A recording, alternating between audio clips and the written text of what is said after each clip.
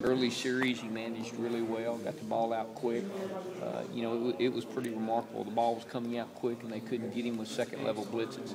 I mean, linebackers might have came free on a couple things, but he still got the ball out. I was going to say, they got him.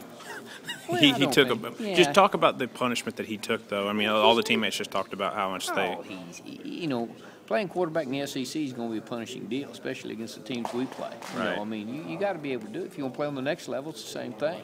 I was very pleased with him getting rid of the football. We timed all his throws, and they were out quick enough to get them out, and that's what counts. The bootleg rollout, Dan said if you just left the ball a little higher there in the end zone, because Malcolm was open in the back there. Yeah, he was a little frustrated about that when he came out, and he said, "Coach, you're a little frustrated." And when you get in those big games in that venue, you gotta make those throws, and that was the only really glaring thing. The thing that was probably frustrating, and we reviewed it this morning, was that it was third down.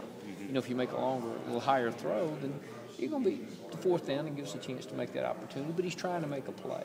He wasn't shy. He wasn't bashful. He pulled the trigger, and I think that's part of being successful. Is you got to go out there and pull the trigger and make sure you're pulling it at the right time, and those are things. And we talked about this morning, getting to duplicate that in practice. I think that's a big deal because the speed of the game increases immensely when you get in the game than it does in practice. Les, when you got inside the 5 there, was there a thought of you going to Dak right then? Because you had done that all year. Yeah.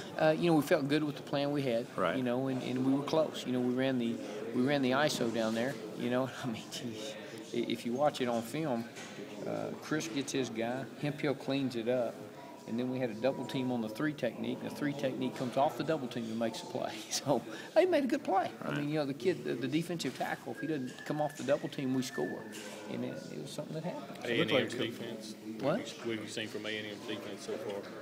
Oh, they're active. They're everywhere. As everybody says, they're everywhere. 94 is a good play. Good player. He's a really good player. We just got to go play. I mean, I think we're getting in the meat of our schedule, like we talked about. And it's going to be critical that we eliminate mistakes, and that when the opportunity to make the plays comes around, we make the play.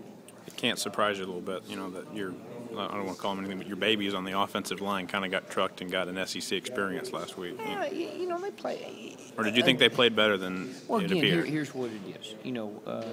Anytime you play an SEC schedule and you got young kids, they're going to learn from it. And I think they've had a great learning experience.